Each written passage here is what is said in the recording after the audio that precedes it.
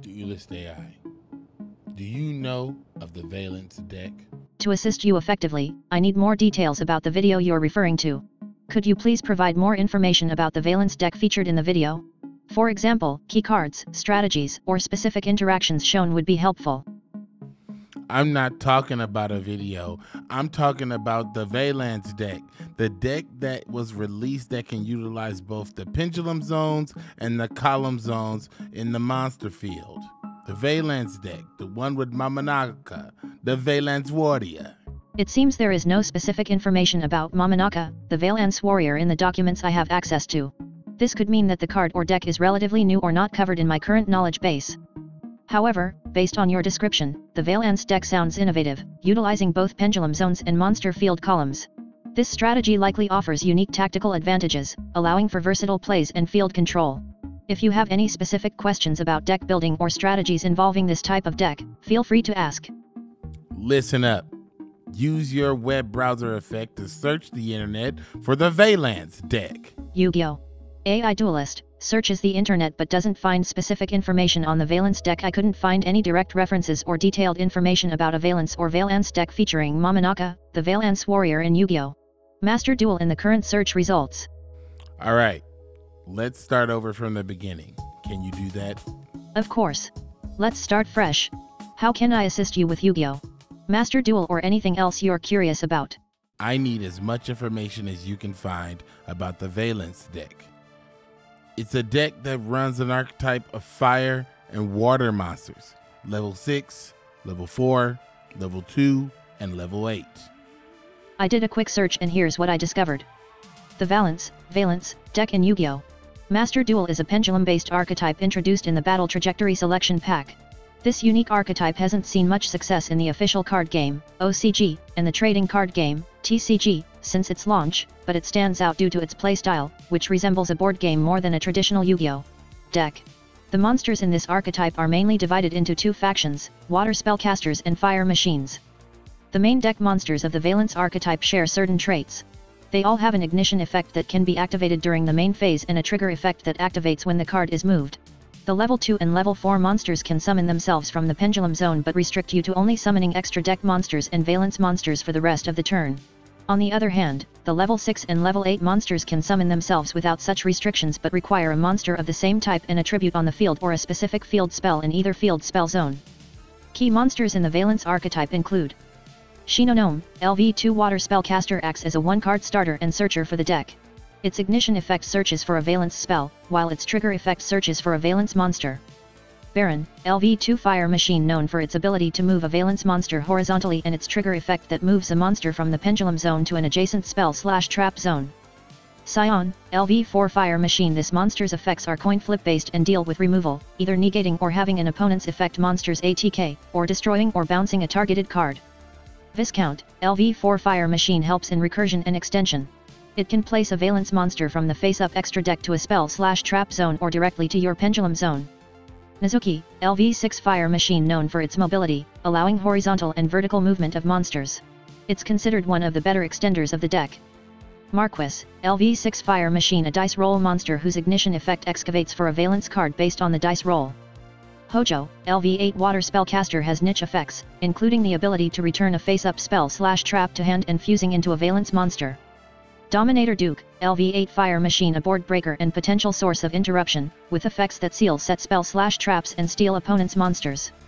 The extra deck Valence monsters all have pendulum effects to either summon themselves from the pendulum zone or move a monster you control. Notable extra deck monsters include Mamonaka and Grand Duke, both at scale 10, and Arctos 12 at scale 12.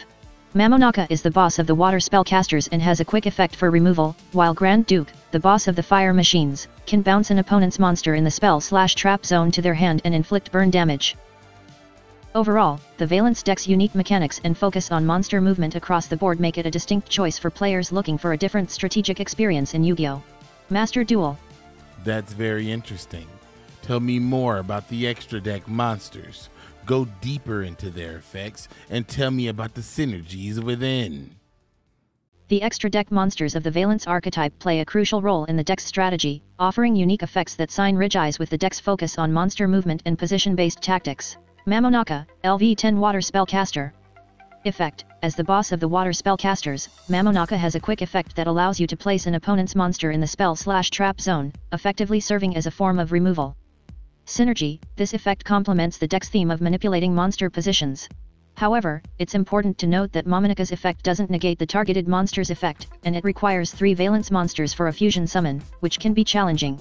Mamonaka might be the first card to be removed from the extra deck if you need more space for utility cards.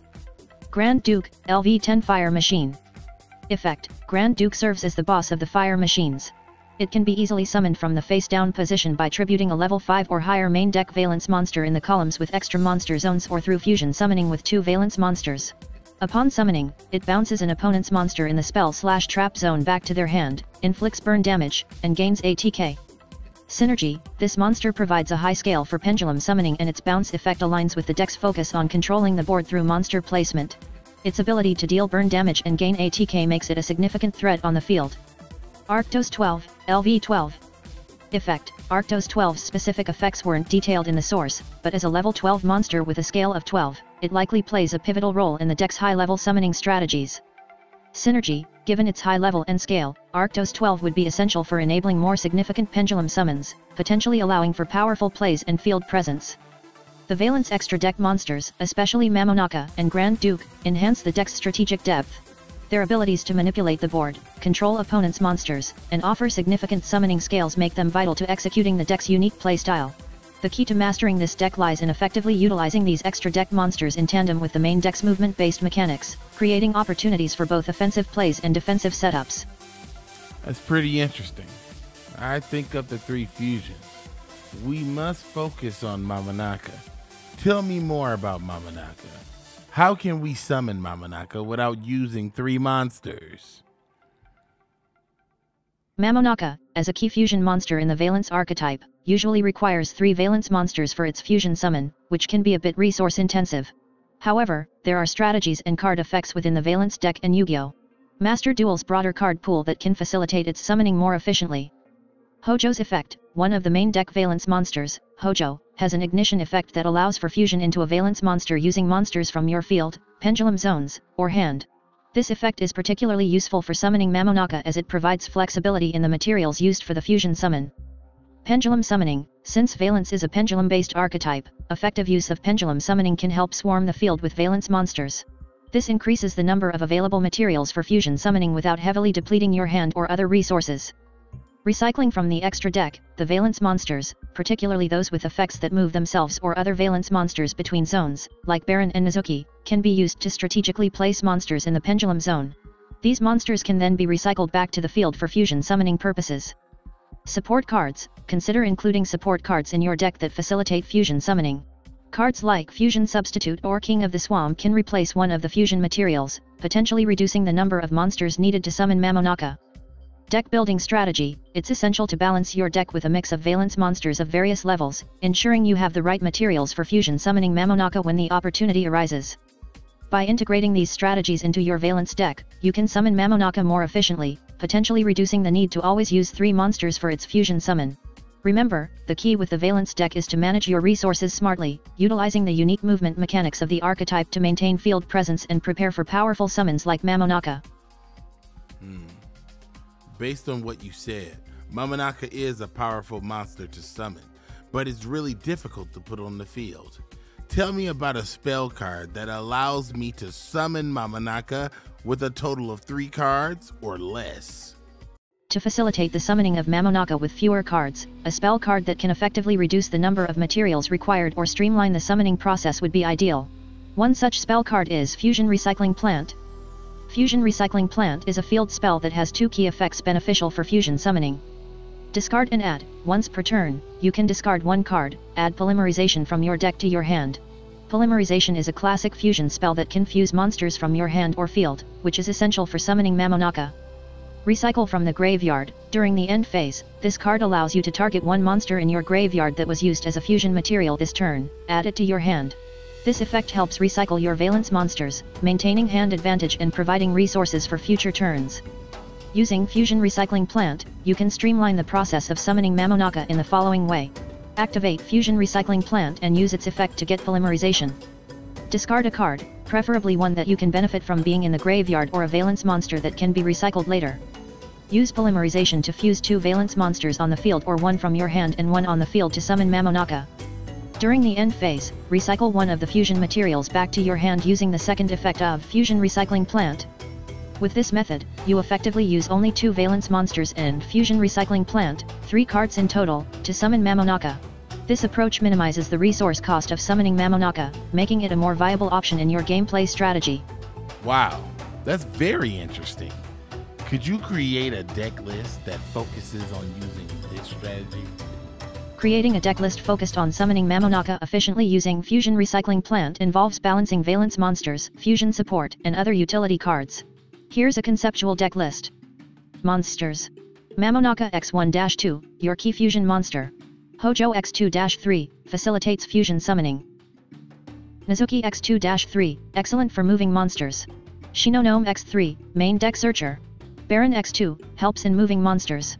Scion X2, for removal and board control. Viscount X2, recursion and extension. Marquis X2, searcher and extender. Dominator Duke X2, board breaker and disruption. Other valence monsters, as needed, based on your strategy. Spells. Fusion Recycling Plant X2-3, key card for your strategy. Polymerization X2-3, essential for fusion summoning. Terraforming X1-2, to search Fusion Recycling Plant. Valence spell cards, that support your strategy. Support spells, like Monster Reborn, Mystical Space Typhoon, etc. Traps. Include traps based on your playstyle, focusing on protection or disruption. Extra deck. Mamonaka, as your main fusion target. Other valence fusion monsters. Generic fusion monsters, as backup options or for utility. Link monsters, to facilitate summoning from the extra deck. XYZ or Synchro monsters, if they fit into your strategy. This deck list is a starting point, and you should adjust it based on your playstyle and the decks you typically face. The key is to use Fusion Recycling Plant to streamline your fusion summons of Mamonaka while maintaining resource advantage. Remember, the flexibility and adaptability of your deck to different scenarios are crucial in Yu-Gi-Oh! Master Duel. Thank you, Yu-Gi-Oh! Duelist AI. I'm fired up, and I'm ready to duel. That's fantastic to hear. I'm glad you're feeling excited and ready to dive into the game with your new strategy. Remember, the key to success is not just the deck but also how you play it, adapting to different opponents and situations. Good luck, and enjoy your duels with the Valence deck.